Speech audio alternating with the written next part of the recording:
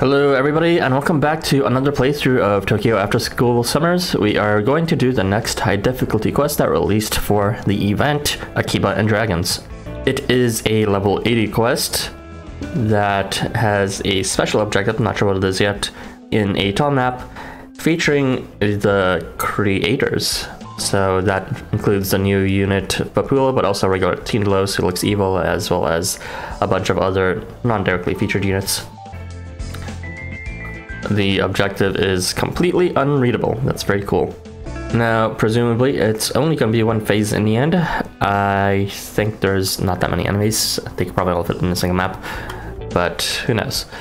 I kind of want to use the Tangaro Eats on this setup, but the last time I used that, I got really shit-fucked hard. So, not sure if it will work this time around. But if it's not damage check, it should work. If it is, then I'm kind of screwed. Let's go for CP spam. Hopefully he can actually get it at that point. And for the other two, I actually do want to focus on damage this time, since that was the one thing that was lacking before. Okay, this team seems fine, so let's just go ahead and do our first attempt. Let's do this. Thank you,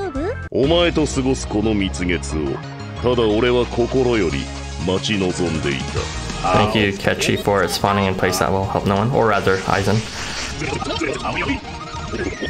That was terrible positioning. Oh well.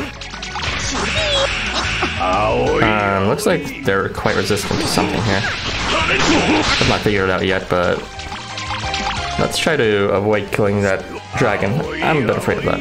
Alright, so... Oh, that's a lot of statuses that I don't know what's happening. Hopefully they're not completely lethal. We'll see. Wait. Are you only supposed to kill the dragon? That's a bit worrisome. I don't like where this is going. Was there a different way to win that strategy, or win that first phase? It looks like we're severely weakened. I guess I'll just keep on slowly doing this, tickling him to death until the raid-wide kills happen again. This is too slow, let's just go ahead. I might lose some buffs doing this, but at this point I don't care.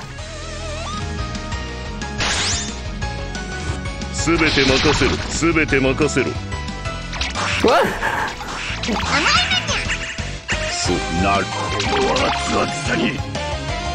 Oh, that's very cool. And he has a million buffs, very cool. I actually have no idea how to beat this quest then. Maybe we're just... those other allies on the sides can be defeated before the Sand Dragon, and maybe we can advance the phase then. Double requirement kind of phase? I don't know. Actually, the problem with Arc is they get an all-range charge, so I probably shouldn't use them. I should remove Ketchi then. Sorry, Ketchi, but you'll never be relevant, I guess. I can't believe I'm unironically going to be using Claude here. Actually, let's throw in some back members. Okay, this should be fine. Let's give this a go. Alright, let's just go ahead and ferry Arachne to the opposite side for now. They're definitely not dying, so I'm a bit worried about that. Let's just move Claude to the back here for now. Is the objective to really get rid of this guy? I don't really see how else we can win this otherwise. They are not losing HP at all. Yeah, they're not losing HP. I'm a bit very worried about this. And also, Babe Union is on range charge. I forgot about that. That's not good. Oh, that's it then. I guess we're screwed. Yeah, none of them are losing HP at all.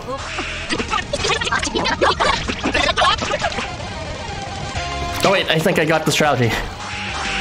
Okay, so it seems that we are inflicted a bunch of debuffs that will kill us no matter what in the next phase. But that's only for whoever's on board. So maybe what we do in the next time, we will go ahead and put our strong units in the back instead, in the sub-slots.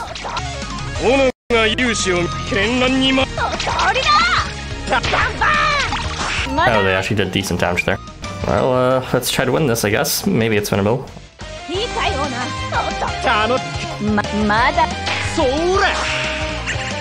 Oh, okay. I thought it was an interesting gimmick if we were supposed to use sub-slot numbers, but now I have no idea what that was about. Anyway, that's that, I guess.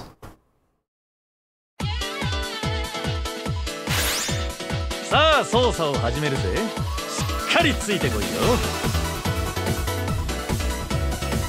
青い青い気温でビンゴ開始だ。ビンゴ開始だ。ビンゴ